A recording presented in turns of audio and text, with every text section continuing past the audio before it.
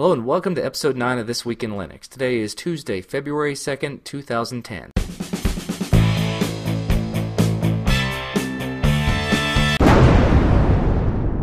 In the true Groundhog Day spirit, I'm going to mention an article from apcmag.com. This article says that between December of 2008 and January of 2010, 75% of the Linux kernel commits were done by paid Linux developers. While I'm not a Linux contributor yet, this is definitely a good sign for Linux developers, because if you want to be a part of the Linux kernel development team, there's a much better chance you're going to get paid for doing it now. This will hopefully signal a whole lot more hardware support from third-party vendors as well. The companies topping the list with the most Linux kernel developers were Red Hat, IBM, Intel, Oracle, and Novell. I know in episode 8 I said that was going to be the last Ubuntu news for a little while, but something came up between then and now that I just have to talk about.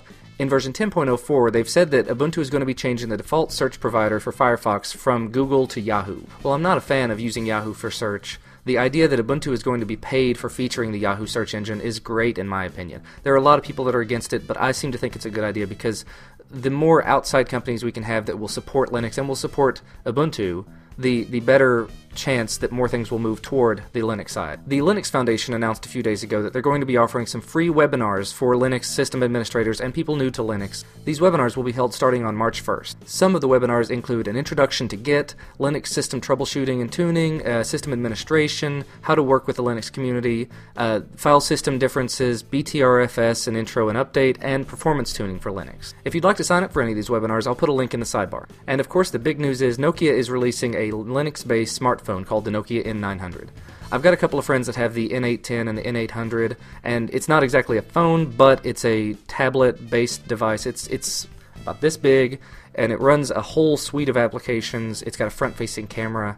The N900 is a lot like that, but better in just about every way. In fact, it actually surpasses the iPhone in a lot of ways. It comes with a built-in 16 gigs of flash memory, upgradable to 32 gigs using a micro SD flash card. It's got a total memory of 256 megabytes, which becomes a gigabyte when you add in all the virtual memory. It has a slide-out keyboard, a front-facing camera, a little stand that you can stand it up on in case you want to watch movies. It has a GPS, it has a 5-megapixel digital camera, it takes widescreen movies in 800 by 480 format. It'll play back a ton of different formats, including the H.264 codecs, the MPEG-4, XVID, a whole bunch of different video and audio codecs available.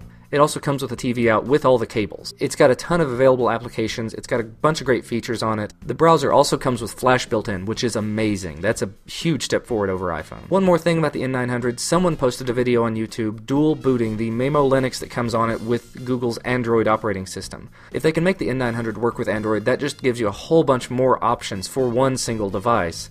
And like I said before, this completely blows the iPhone out of the water. It is available from the Nokia website for $569, unlocked, meaning you can put it on just about any network. That's about all I can say about the N900 without owning one. Well, that's all for this episode of This Week in Linux. Thanks for watching. I'll see you next time.